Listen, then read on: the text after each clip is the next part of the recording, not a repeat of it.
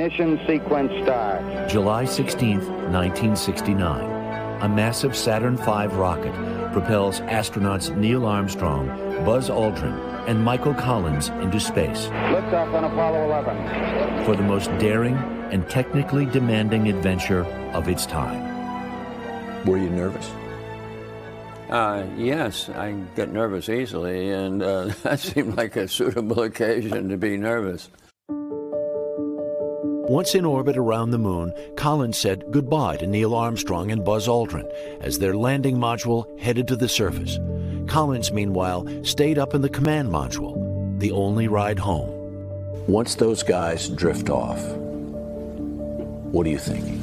Bon voyage. I think you got a fine-looking flying machine there, Eagle, despite the fact you're upside down. Orbiting above the lunar surface, Collins was often out of radio contact, though as the command module ventured to the far side of the moon, he did hear this. Houston, Tranquility Base here. The Eagle has landed. But as for those famous first words, That's one small step for man, one giant leap for mankind. he missed the whole thing.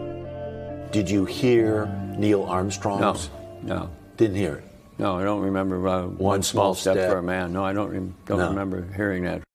Collins was flying around the other side of the moon, as alone as any human had ever been. There's more than half of the time you're in contact with Houston, it's blather, blather, blather in your ear. So in a way, it's kind of nice to have that 40 minutes to yourself back there. I kind of enjoyed it. But soon enough, Mission Control caught him up on the history unfolding 60 miles below. I believe they're setting up the flag now. Great. I guess you're about the only person around that doesn't have TV coverage of the scene. That's all right, I don't mind a bit. Nor did Collins mind that he wasn't down there with Armstrong and Aldrin. Was there any part of you that was like, I wish I could have done that too? Well, sure. I wish I could have walked on the moon, but I can say with the utmost honesty, I was thrilled to have the place that I had, to be 1/3 of John F. Kennedy's culminating dream. So I have absolutely no beef whatsoever.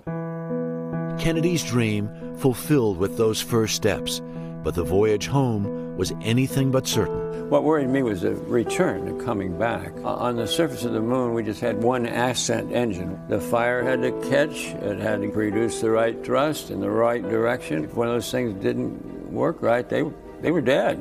The lunar module's rockets did fire, and as it drew closer to the command module, Collins took this picture. He is the only human alive not in the frame. The Earth, 3 billion of us, plus 2. You've got it upside down, I'm sorry. There, does that look better to you now? Huh? Thank you for the correction.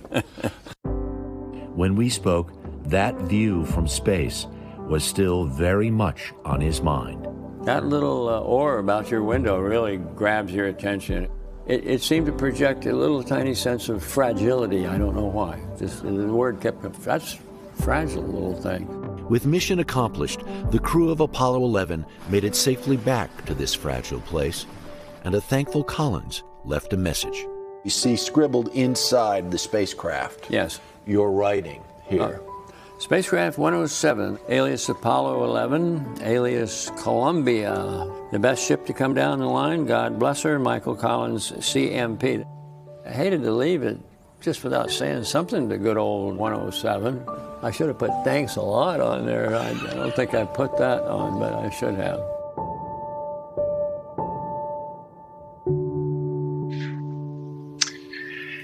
And the day that we had that interview, we had the good fortune to meet Michael Collins' daughters, Kate and Ann. And yesterday they posted a picture of their parents. Their mother passed away a couple of years ago. Mm. And they said this is one of their absolute favorite pictures. Talk about, that's their own amazing love story. Mm. They had a mixed marriage. He was Episcopalian, she was Catholic. But one of the last things that he tweeted, and yes, he was active on social media, was just a few days ago. And that whole idea of looking back at Earth, he says, I'm certain if everyone could see the Earth floating just outside their windows, every day would be Earth Day. There you go. Oh.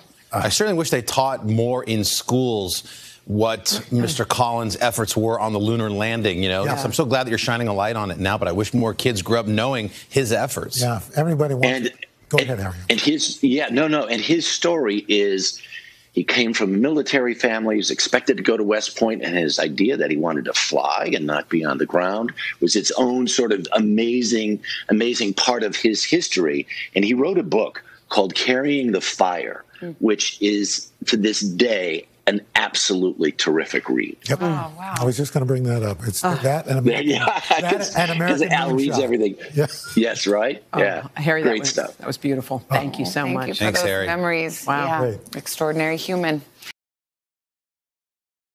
Hey, thanks for watching our YouTube channel. Find your favorite recipes, celebrity interviews, uplifting stories, shop our favorite deals, and so much more with the Today app. Download it now.